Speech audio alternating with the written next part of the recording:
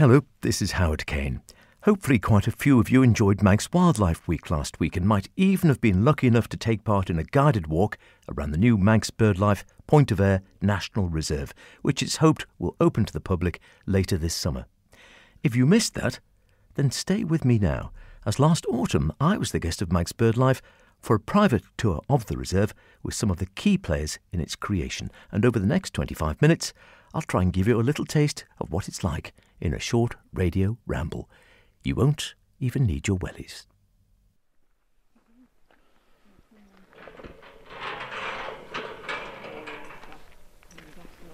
Finally here, Howard. Finally here, yes. Only taken 10 years. So after something of a prolonged wait, bearing in mind we were talking about this at least a decade ago, maybe even longer than that, a decade and a half, I don't know, we have come right up to the very north of the island towards the Point of Ayre. People know up there, of course, where the lighthouse is, to meet up and take a look. Well, we'll hear more in a moment from our guests we have with us paddling or showing us around here today, just starting with Neil Morris. And, well, we were just saying, it's been quite a time before we actually got up here. This has been a long-term project? It's been a long-awaited treat for us all, yes. It's taken a while to get all the legalities sorted, but we're well underway now. And David, who's the site manager up here, has started quite a number of projects in terms of making the site better for wildlife and also preparing it for visiting. So just give us a sort of brief potted history then, or give us a bit more of where we are, because I've been saying we're right up, people know the Point of Ayre, they know where the lighthouse are, we're basically sort of just off there at an old tipping site, an old aggregate site? An old aggregates quarry. So we're just inside the headland. We can see the lighthouse of the Point of Ayre behind us, and you're in an area where island aggregates have taken a lot of the gravel and sand out of the ground. We're also surrounded by the old community landfills as well, two of which have been capped and nature is returning there.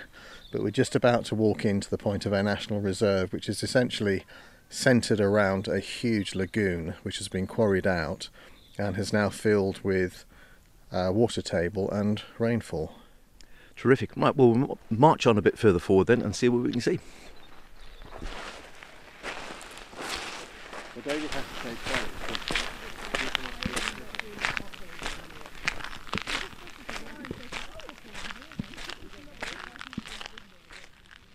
This is going to be like a seated platform, is it? Or? Yes, it'll be like a reception area, so we'll have some paths through here. We'll have a few feature sculptures, we'll have more information to orient you as you enter the reserve. And then there'll also be an observation platform on the corner here where you can look down at what we call Dragon Alley. It's an area that's been created for dragonflies. We'll have a look at that in a minute. And then you've got the path to our right here which leads on down into the nature reserve. That's terrific, and we can see it sort of scoped out here with some sticks and posts just to give an idea of where the work's actually going to go. Just thinking of the site itself then, like I said, it has been a long time coming, and it's been an awful lot of work going on behind the scenes over that time. So is it now, assuming we're happy to talk about it now, so it is a sort of like a long-term lease now? How does it work? It is. It's a long-term lease with the landowners, Island Aggregates. And the idea is that as more quarrying works finish, that land too will be added into the nature reserve. So it'll grow incrementally over time. And there's probably a 30 to 50 year time scale before the whole site is finished as a commercial entity and it can all be turned over for nature. We're working on the first 105 acres now, and the job is to make it as good as we can, get people in to enjoy wildlife and really set a standard that the other areas can then aspire to as they come into the leaseholding. And it's one of those fascinating things, isn't it? I suppose it's not completely unheard of, but this idea you've got sort of heavy industry, as it were, in the aggregates right next door to a site here which is going to be purely for conservation and nature. Yes, we accept that decisions were taken many years ago that this is the area where the island could most cost effectively acquire its aggregates for the construction industry. The island doesn't import aggregates and it doesn't export these aggregates. These are all used locally. So that decision has been taken.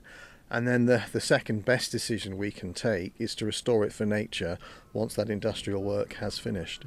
And I suppose from that point of view, as you say, it's the fact that it can be restored, because it's those of a certain age coming up here when everything was still active, and the sites, you had the right spits north and east and the tipping sites.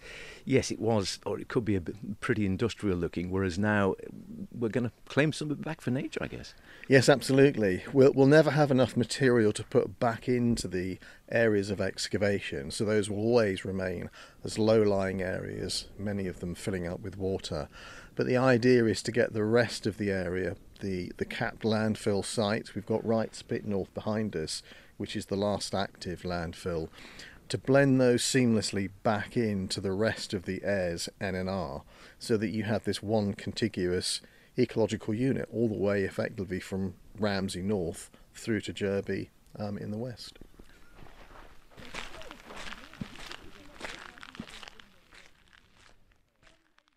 I'm David Andrews, I'm the Reserve Manager for Manx BirdLife. I've been here about just towards 3 years now. I was working previously for the Ayres up in Scotland, and saw the job advertised here and came across for the role to take it on as a new project. So it is something you need a sort of, I suppose you do need a vision to actually see how this place is going to be. You can see as we're walking around now, various bits of, we've got marker posts, we've got fence posts coming in. It's an idea of sort of sculpting out the framework, as it were, the skeleton of what's going on first, and then filling it in. Yeah, to a certain extent. We have a long-term plan with something I've put in place. It's the first focus is always going to be the wildlife, but to get people in as well, we need to be able to screen the wildlife so that that's not disturbed, but also keep the people safe and on track. So it's very much a plan of infrastructure that's going to help facilitate people to see the wildlife while keeping the wildlife safe. And so do you sort of spend full-time working here? Yeah, so it's a full-time role. I'm based here, and unfortunately it's not in all always weathers. Here. Well, unfortunately there's quite a bit of office work involved as well, unfortunately. It would be nice to be out here every day, but that's not possible. And how does it compare, this sort of project, with the work you've done in the past in the UK? Yeah, so similar. So I've always worked on reserves, so quite a lot of experience of that. There's this kind of thing, restoring old agriculture, gravel pits back to wildlife is becoming quite commonplace in the UK. So it's new for here, but it's quite a common experience in the UK. And is it difficult balancing act on the one hand, because I can see on one, partly we're reclaiming the land, you're having to do the landscaping, but equally at the same time presumably you've got to try and encourage the wildlife, or make sure we're not doing anything to actually upset the wildlife who are already using the area. Yeah, there is a balance. It's important we do get people in to see the wildlife, because if people can't see that and can't understand what's going on, it's difficult for them to care about it. But the wildlife does come first. It is a nature reserve for the wildlife. So, but that's easily enough done. You can put structures in place. A lot of the work we've done so far is all about that, putting those structures in place that the wildlife can live as it wants to, but people can still see it. And work-wise, obviously you're here working full-time. I'm taking it you won't be doing it all single-handed. No, we have lots of volunteers as well. So we have a group that comes in once a month at the weekend, and then other individuals that come and help. And it's obviously not all just me. We have contractors in place as well who come and do work for us. It's good to involve. There's a good group of volunteers here who will get stuck in as well. And will this be managed or overseen by Manx BirdLife? Yeah, so it's a Manx BirdLife project, and we will continue to oversee that in partnership with Island Aggregates, and we also get advice from the RSPB as well.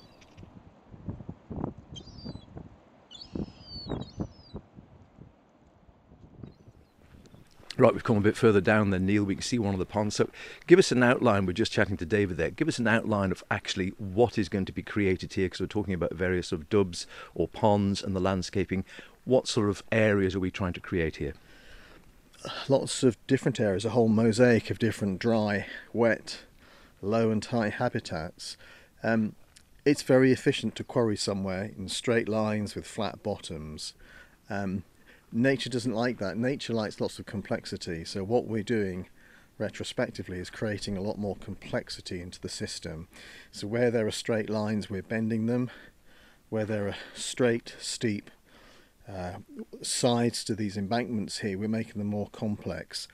So the more different wet, dry, high-low, sunny, sheltered, cold, warm areas you can provide, the more niches you're providing for different biodiversities you pack into the site.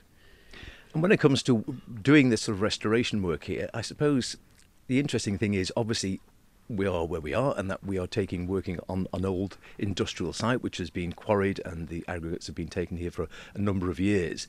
Are we trying to sort of put it back as to how it might have been before there'd been quarrying, or are we sort of creating a new habitat?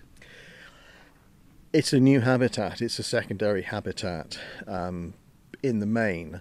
So we don't have enough materials to fill the areas that have been excavated.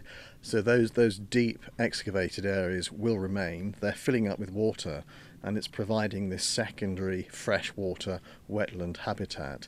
It is of course surrounded by these higher areas, and what we're trying to do is seamlessly bring in and blend the heathland from around us. You've got the Ayres to the west, you've got the Lighthouse heathland to the east, and we're trying to seamlessly blend that in as a primary habitat into the secondary habitat that has then been created and left behind after the industrial activity. And then species-wise, I mean, do you think we have different species using this area now, whether they're migratory or actually staying here, feeding here, than we would have had it not been used for industry? Absolutely. So if it had been left as heathland, so if you're familiar with the Ayres, that wonderful open flat stretch of heathland, then you would have had a set of biodiversity, a single set across the Ayres. But with this new scrubland and the freshwater habitats that are being created, probably we're adding in another 50 species to the environment here across the year, and certainly in terms of breeding species we could add another 20 species in as well.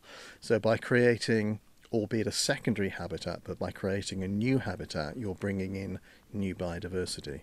Which is fascinating, isn't it? Because I suppose to the layman's ears you think, well, it seems almost a paradox, doesn't it, off the back of heavy industry and something which you normally, conservationists and nature lovers would think, oh, that's the last thing we want to see. We could, long term, actually see more biodiversity. Yes, indeed. I mean, we certainly wouldn't be advocating for ripping up the NNR heathland, but this area has been designated for excavation. That is what has happened. And so the secondary habitat that is now developing, it is not the original habitat. We'll never go back to the original habitat, but it is a highly valuable habitat. And it has a particular ecology in terms of the nature of the water that's here, the nature of the shingle and sand underneath our feet, which creates a unique habitat in the context of the Isle of Man. I know unique is very often overused and abused, but truly here the assemblage of organisms from birds to butterflies to the plant life is truly unique as an assemblage within the Isle of Man context, because the ecology of the system here itself is unique within the Isle of Man. I'm Allison Leonard. I'm the Managing Director of Manx BirdLife. And this is something, I know you've been up here before, something very exciting project, I suppose, from BirdLife's point of view. It's incredibly exciting. It gives us a real opportunity to, do something for nature on the Isle of Man. There's huge potential here for both the nature, but also for the people, which we also have to consider. So yeah, it's incredibly exciting. Have you worked on similar projects like this before? Yeah, so my background, similar to David, I've come from working on reserves in Scotland. So yeah, I've done things like this before. I worked on a gravel pits in Cambridgeshire years and years and years ago. So as David said, it's not a new technique. It's not something that's new in the UK, but it's new here on the Isle of Man. So we're very excited that we're the ones that are actually going to get to do it. So I suppose coming and working in those sort of areas and up in Scotland, you'll recognise a lot of I always think the Isle of Man's a bit like Scotland in miniature. It is, yeah. It's very similar species, but different enough that it's special in its own way. And then from BirdLife's point of view, because of course rebranded a while back, Manx Bird Atlas originally, this all obviously forms part of the work done by Manx BirdLife generally. Does the actual database work for Manx BirdLife, where it first started out, coming out with the book after 5 years, that sort of all goes on in the background? Yeah, we're still very much collecting all that data. So yeah, we've got all of the data from Manx Bird Atlas. I think it was over 600,000 records in that first 5 years. We're still building on that, so every year we get probably another 120,000 records from people from various sightings across the island that they can submit to us, but also through our garden birdwatch scheme, where people send us weekly records of what they see in their garden, which is just as important as some of the work we're doing here, because we've got to remember, it's not all about the big glamorous birds, but we want to know what's happening with the little songbirds in our gardens as well. And some of those have been under threat in recent years. Yeah, so our garden birdwatch has been running for 20 years now, and we're actually just in the process of analysing all of that data, and it's a huge amount of data. But some of the trends that it's showing us are, quite frankly, terrifying. Some of the species that we've lost, things like yellowhammer, where we've pretty much lost them as a bird on the Isle of Man. Other species, have massively declined. Greenfinch have shown massive declines over that 20 years. And if it wasn't for people, submitting those records, weekly, we wouldn't know things like that. And do we have any steer at the moment on to why they have had declined or disappeared? Are we talking habitat loss? Are we talking pollution? Are we talking other sort of global warming influences? Do we have any idea? It's probably a mixture of all of those things. So yeah, the habitat loss is a massive issue for a lot of species. Climate change, our climate is changing. We're getting more and more storms in the summer. It's warmer. That has an impact on for the insect eaters. When they're available. Disturbance is a big issue as well.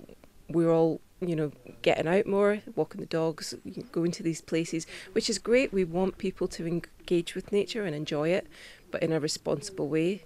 So yeah, there's probably not one thing that's impacting them all. It's unfortunately just lots of little things. And then you've got things like avian flu, which has had a massive impact on our seabirds and our wildfowl over the last couple of years. It's all just happening at the same time. OK, we've just come a little bit further up the track, and some work going on here. So it's stood by a barrier here, which looks like it's fairly recently erected, with a nice, good, solid wood top on, looking out over a semi-flooded area in front of us. So what's this space here then, David? So this is the old lagoon left over from when the quarry company excavated all the aggregate and the gravel. It's a big body of water, sort of straight sides, steep edges. And we've done a lot of work in there to increase the complexity in there and to create more edge. We've put some new islands in. We've shallowed off the edge. What we wanted to create is a lot of different niches, a lot of different areas where different species can get in to increase that biodiversity. So we want shallow water as well as deep water. We want a lot of edges. We want sheltered bits. We want bits that are open to the wind. And we've done that by taking some aggregate, by creating new ponds, digging out new areas and using that to build these islands and to shallow off the edges and create bays and little bits where all different types of things can get in there, all different habitats within the landscape. So it's a bit like building your garden pond but on a giant scale. Yeah, very much. And one of the things we have here is the water levels change quite a bit. So by having those long, shallow edges, whatever height the water level is at, we've got shallow water, we've got deep water. We've also put in, you'll see on the left-hand side there, a big bank, which helps screen visitors when they come in so we don't get any disturbance on that area. Obviously, this is all very new at the moment. It's going to take a few years to vegetate up. But once that does, we're going to have, hope this area will really bring in a lot more wildlife. And the water here, this is all just natural, so this is just left for natural rainfall? Yeah, it's groundwater mainly, so there's no streams to come in, there's no rivers. It's rainfall or the groundwater that flows off the hills and flows out this way. So we have no control over the water levels, and it does vary quite a bit. But no, I've been up here when it's been really incredibly flooded. Yeah, it does. And so, I mean, it's noticeable this winter, the water's quite level at quite low at the moment. A couple of winters ago it was really wet, so it is varying a lot in the 3 years I've been here. It's really varied. And actually, just looking out when you're talking about the landscaping, the design, when you're actually designing something on this scale, is this sort of done by committee, or is it all handed over to you as the project manager, or how does that work? So we've had advice. We've had the OSPB ecologists have been over and had a look, and we've had advice from them. But between them and ourselves as Manx BirdLife, we've come up with this design, and there's a basic design there, but it doesn't have to be perfect. What we want is rough edges. It's not like a landscaped perfect garden. We want rough edges. So we have the basic structure there, and then the rest can be nature can bash it around a bit and make those little niches. And then sort of longer term, as you say, once this vegetates up, and obviously it will change. You can see it's been worked quite recently, but I'm sure, like a lot of things, it'll be amazing how quickly this will completely change and be taken over by the vegetation coming back. What sort of species in these sort of habitats are we hoping to attract and encourage? A lot of this is about providing cover, so around the edges we'll hopefully get a lot more emergent vegetation coming up. We've got a kestrel going past there. Oh yeah. So that will then provide cover for things like invertebrates. We'll get the younger fish going in, which then provides food or for the largest for the birds from the ducks. It also provides cover for the ducks to get in the nest. And the islands are good for the ground nesting birds. A lot of the birds in this area are aggressive underground and really struggle with predation. So by putting islands in, or we have a couple of, you'll see on the corner there, a couple of rafts, effectively artificial islands. It just provides that little bit of extra protection for the ground nesting birds to help them get their young away.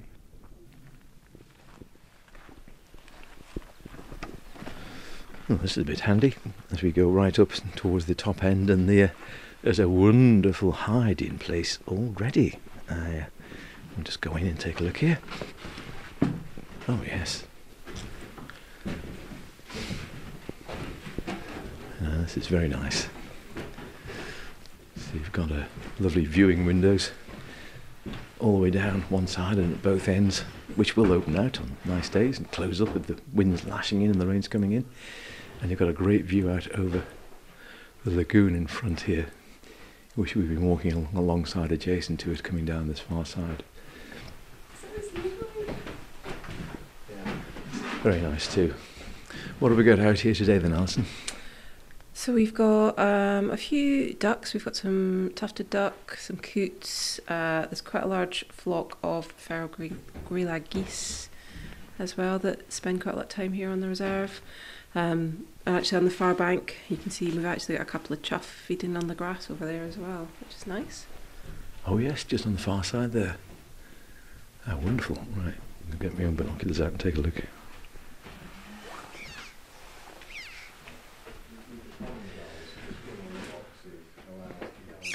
So in the hide at the top end there, and you can see this is going to be a great resource. People coming here, space for a lot of people to come actually and sit in relative comfort and the dry and watch the birds in the fullness of time. And fair amount of work for you, David, to actually get this one up. It's a good size hide.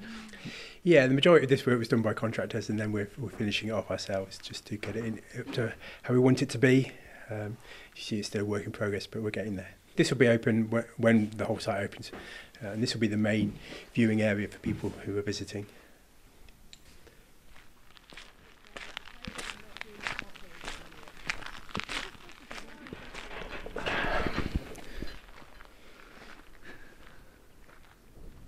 Well, there we go, just closing up. So it's taken a few years then, Neil, but we have eventually got here. Well worth a visit. Thanks very much indeed for showing us around today. Great pleasure, and it's just an amazing site. You must be very excited to see it actually taking shape. Oh, it's very exciting. I mean, it's a long-term project, so we'll do our bit, we'll set the standard, and then it'll be for future generations to finish it off. But what an amazing legacy for the island, and we do have to say thank you to the wonderful volunteers who've helped us. Island Aggregates, RSPB, they've all had an input which has helped us do it faster and do it better, so we're very grateful. It's been a real community effort. Great support from government at the start of this project. A lot of organisations on the island have helped as well, and if we can keep everybody engaged, all hands to the mill as they say, then we can keep going and keep developing this amazing place.